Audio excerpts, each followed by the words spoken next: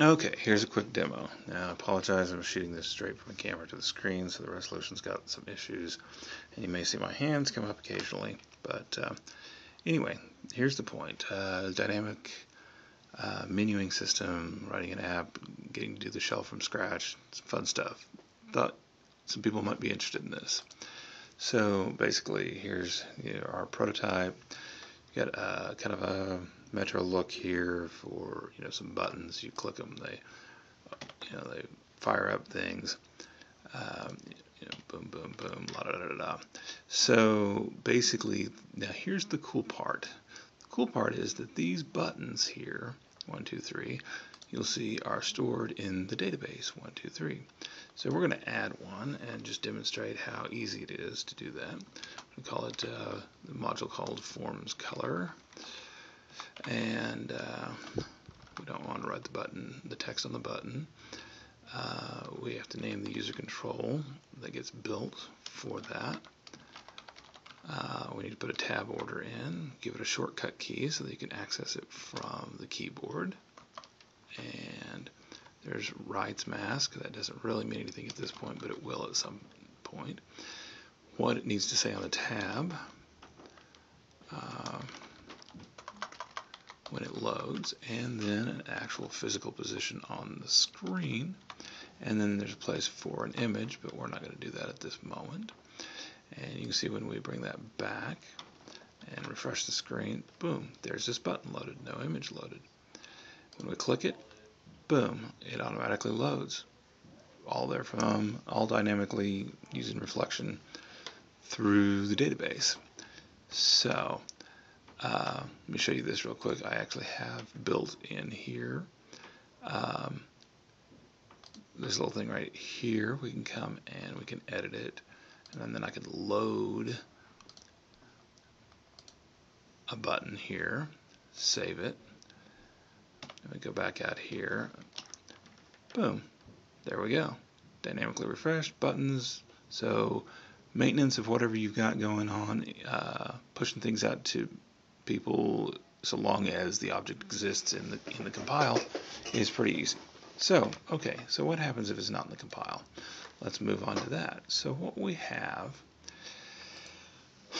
I have a little thing. In fact, let's go back to the database real quick, and I've got a table here of some artists. We'll just use it as an example, listed here. So let's build a data entry screen for that table. So what I'm going to do is I have another program that I've written that is a code writer.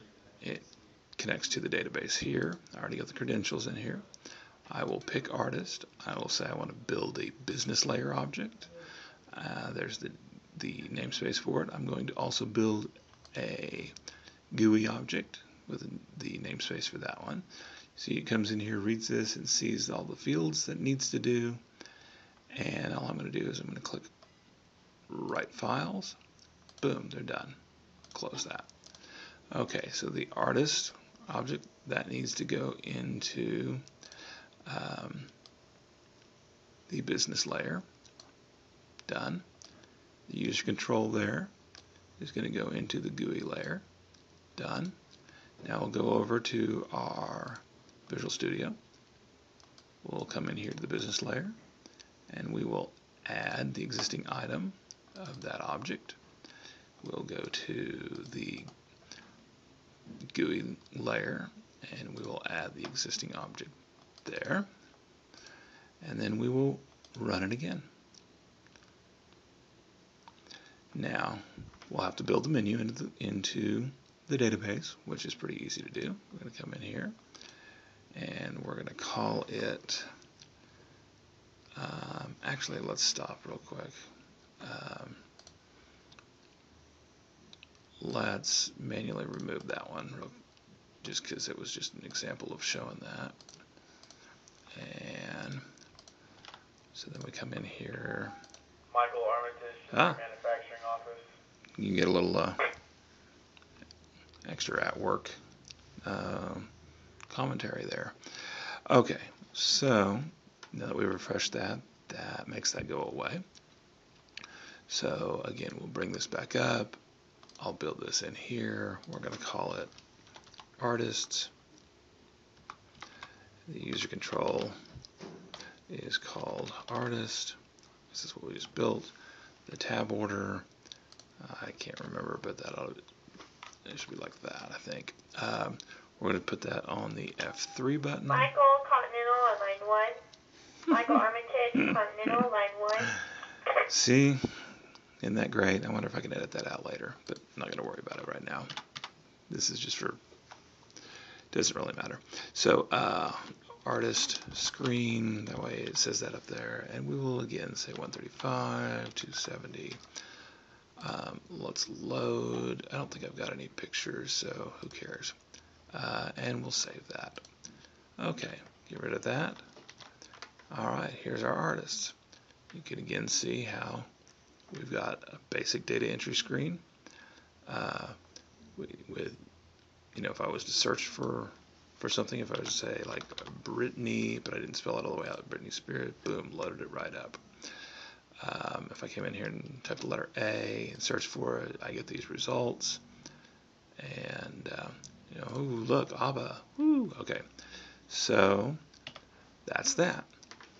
Now, so what? Anybody, any code builder can do that. Not a big deal, right? Okay. Well, here's where the cool part really comes in. This is where the inner geek is going to come through for you guys, especially developers out there. That you're going to love this. So now let's go gen albums. Now in albums, we're going to need to tie that to an artist. So we're going to have a combo box, and that combo box needs to pull a list of the artists because it's doing it by ID. Well, obviously you don't want the ID displaying in there. So what we're going to do is we're going to load the assembly of the business layer, and you're going to see that I get all my objects here. Well, I want to tie that to the artist list item. By the way, 3 different interfaces get created for each database object. Was a list item, which basically gives you the ID and the description. Then you get the raw table, and then you get an entity, which is more like a view that spreads out, etc., etc. That's not really important, but that's what's going on. So I'm going to go write these files. They're done. All right, you'll see that there. It looks like I may have. Let me refresh the screen. Looks like I may have forgotten to build the business layer. Let me do that real quick. Okay. Okay. Again, business layer goes into the business layer. The GUI goes into the GUI. All right. Now we're going to open up here, and we're going to add this object. So we have all our business rules set, and you got your load, save, edit, all that stuff, all the validation, all built into that business object based off the states of the database and some general design that I've set standards for. So we're going to add the existing item over here in the GUI, and there it is. And again, we will go to our database. We'll call it albums. But again, I could do that through the interface if I wanted to, but I'll just type it in again here real quick. UCTRL album. Make sure I spell it correctly. Go over here. Yeah, album. There it is.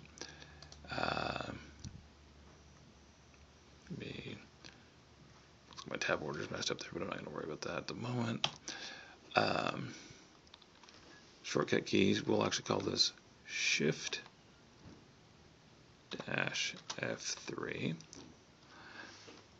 Permissions for who can see it, is it active, and then album. Again, we'll put this button right underneath the other button, and we won't worry about any data. So run the application again, making a connection to the database. Boom, here we have our artist and then our album. So it'd be nice if I put some graphics to it, but that's not important. I'm going to click the album, and so here's this data entry screen for that. Again, with let's go ahead and start doing a new one here. Let's say we're going to add Arrival by, and we know that's by ABBA in 1973. And we start typing, and look, it auto fills based on what I'm typing. So I can automatically just pick ABBA. It's tied directly to the other object, complete linkage. So that's I save that sucker in the database. We're ready to go. Again, force a search. It'll load it. Obviously, I've got something wired up a little bit incorrectly there because it didn't load it, but a couple of typos somewhere. I'm sure I'll figure that out. But you get the general concept of where I'm going with this. The next step after I find that little bug I just discovered in this demo is, again, to then wire up. Notice I've got this build child UI, so that if there is a parent-child relationship, that the grids for all the multiple lines underneath the parent can get filled in and automatically created. Obviously, it's not going to do business rules, not going to do a lot of things, but it builds the framework so that I can just go through there, we add stuff, boom, we can dynamically add it on the fly. It handles so much of the stuff. So anyway, just thought you guys might like to see that. All right, thanks.